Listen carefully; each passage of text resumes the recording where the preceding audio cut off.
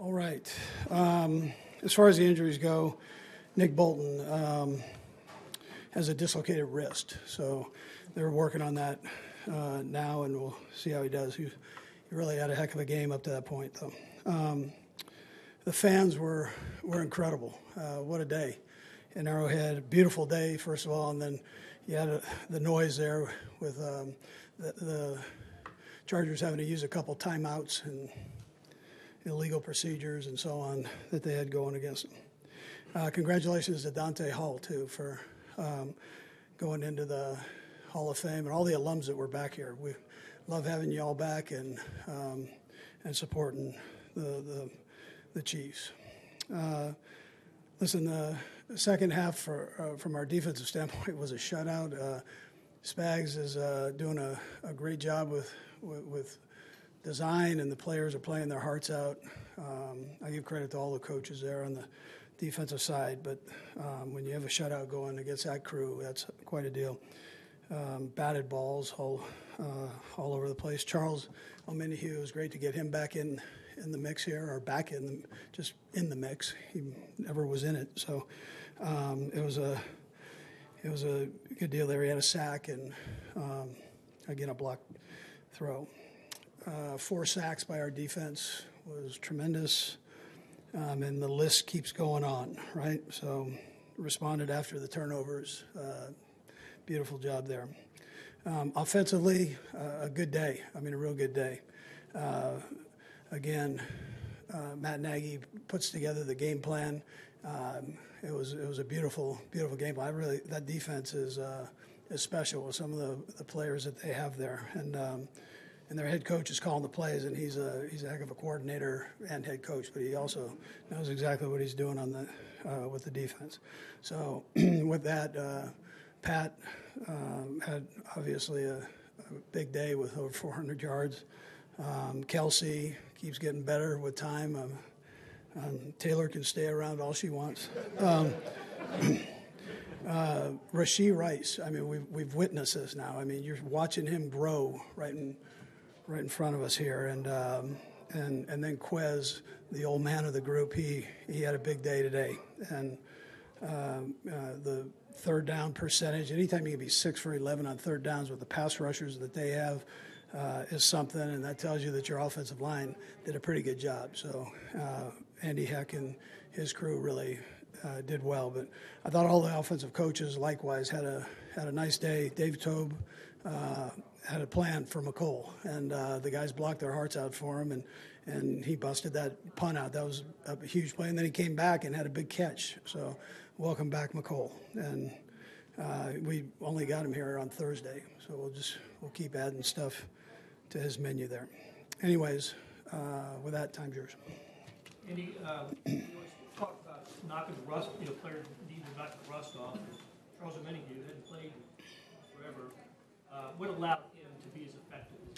Yeah, well, when I say he wasn't in the mix, I mean he hasn't played in a game for us other than preseason.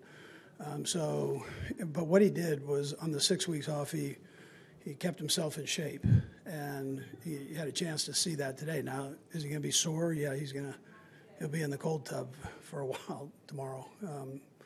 But he's a nice addition to the mix there. Andy, you kind of joking, I think, about Kelce a minute ago, but is he getting better with age? I think both he and Pat they're on the same page. That's a challenge. That's a challenge for defenses, and I know they work on it. This isn't like a secret, so they're working on those things now. That's when I say, Matt and Joe, all the guys that are involved with that pass game, putting together things. It's quite a tribute to the coaches, and then for those two going out there and executing like they do. And he might be getting better with age. You and I can't say that, Adam, but we can. No. And the defense got caught with tempo. The Chargers run a lot of tempo in that first half. Yeah. Obviously, we know the difference in numbers between the first and second half, but what did you just think of the response to things not going well? Yeah, so nobody hung, they weren't hanging their heads. They kind of figured it out we had a plan for it, and then they got us on a few. When I tell you, I mean, that's a good offense now. So, but the guys figured it out, and you look at the stops in that second half and the pressure on the quarterback. I mean, that was an unsettled position for him today. I mean, the guys got after him a little bit. So whether they were sacking him or hitting him, he had people around him all the time. So. It's probably hard to quantify this, but I wonder if, with Travis and Patrick, how much would you say you feel like is schemed up that does that, and how much is their ability to be off script? I know we talked about it. Yeah. Well, I'll tell you, it's probably both. It's a combination. They kind of know where the green lights are and where the red lights are with the flexibility of the play, and they utilize it.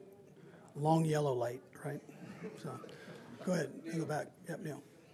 Coach, what does it do for your offense? You got some guys, the ball in wide receivers' hands where they had a chance to make plays.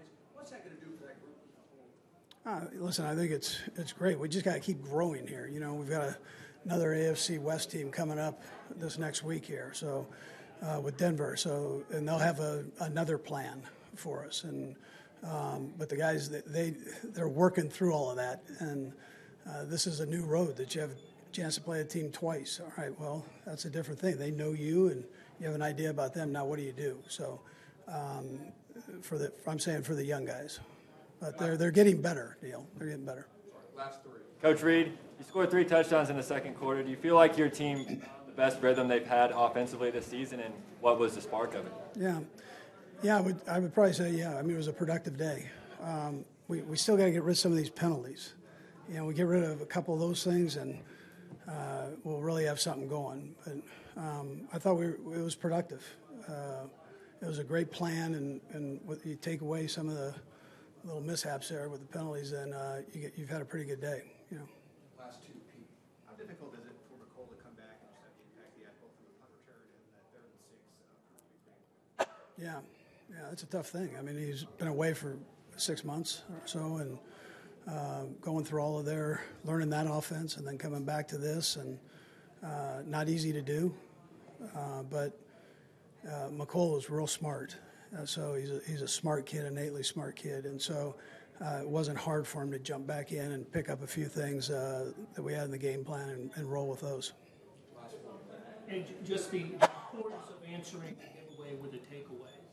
I guess how the second half worked. Yeah, a nice drive. You know, I was telling Ted that those are plays. When you have those are. It's hard to come back and use those plays. You've already used them to get there, and you kind of throw them out the window with turnovers and penalties and that.